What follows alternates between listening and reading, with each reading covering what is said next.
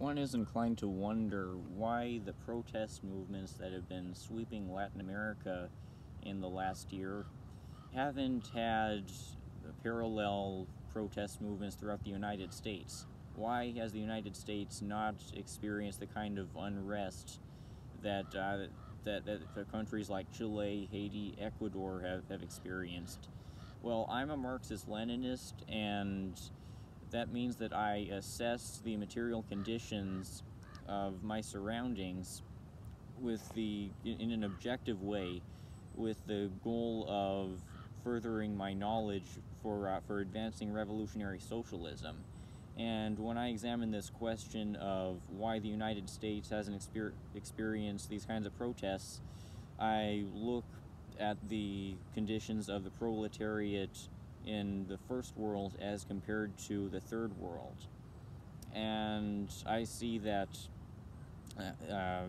in countries like Chile, the protesters are, in a lot of cases, making only cents a day, and they don't have sufficient access to food. And that's unfortunately true for a lot of Americans. Around 1 in 8 Americans are food insecure, and a lot of Americans are desperately poor. And of course, a lot of Americans are falling into a less economically secure place. By the modern definition of poverty, around half of Americans are poor. But as a Marxist-Leninist, I need to acknowledge that there's a difference between the levels of poverty within the United States compared to the levels of poverty in countries like Chile. And as socialists in the United States, we need to acknowledge this, because that's how we can figure out how realistically we can expect our own revolution to play out. Right now, as material conditions for the proletariat in the United States are deteriorating, we're moving towards the kind of stage that countries like Chile are in, where there's going to be this massive movement towards overthrowing the capitalist state, and this kind of mass unrest. And the point where we're going to be able to see that kind of upheaval within the United States is the point when this next recession hits. And this recession, it's going to be worse than the last. I can point to numerous economic authorities that expect this to be the case.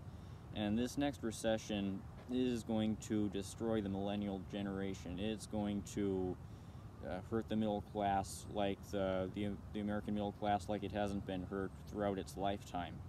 It's going to really make a lot of people less well off. And when this crash hits, it's no doubt going to provoke another version of Occupy Wall Street. It's going to provoke a lot of Americans to get out in the streets and enact some kind of rebellion against their government. And we need, as socialists, we need to channel this coming explosion of unrest towards revolution.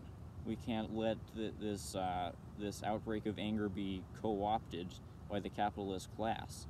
We need to, we Marxist-Leninists need to steer the narrative towards making the American left adopt genuine anti-imperialism, to make it unequivocally embrace anti-capitalism, and to really get the American left educated, and to get the proletariat educated and equipped with the tools that they need in order to overthrow the bourgeoisie. And so that's really my point. We as Americans are in this situation where we're waiting for an outbreak of unrest to come, and we and a lot of people are already enthusiastic about such a movement, but a lot of people are still not ready to join us. And when they do become ready to join us, we need to have the organizations in place. We'll need to have built the institutions to be able to steer this outbreak of unrest towards our own version of the Russian Revolution or the Chinese Revolution or the Korean Revolution, and ultimately carry out a socialist revolution in the United States.